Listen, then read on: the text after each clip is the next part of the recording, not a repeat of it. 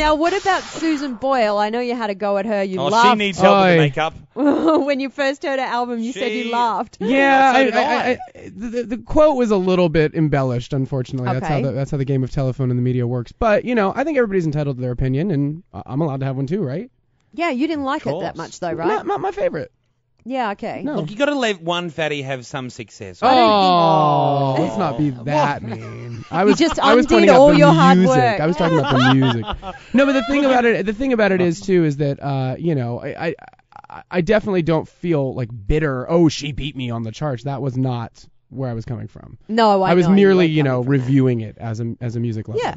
Yeah, not everyone's going to love, every album out there. I've heard plenty of people that aren't crazy about my album, so I think everybody's entitled to their opinion. That's it. We talk about it for a second, but people don't make a big deal out of it because I didn't know because unfortunately you don't want to go through your whole career being the gay guy, That's right. And that's been the one. Don't tell Jeff that. That's all he's got going for him here. He's not real good at reading. I like to talk about other things other than just yeah, gay exactly. issues. I mean, I think that's been the one challenge that I've faced in light of that is that I have this label that almost precedes the fact that I'm a singer, which can get kind of frustrating. I'm like, no, I'm a singer. I'm not the gay guy, Yeah. But totally. I think it's new and it's a novelty thing, and I think over time it'll probably change a little bit.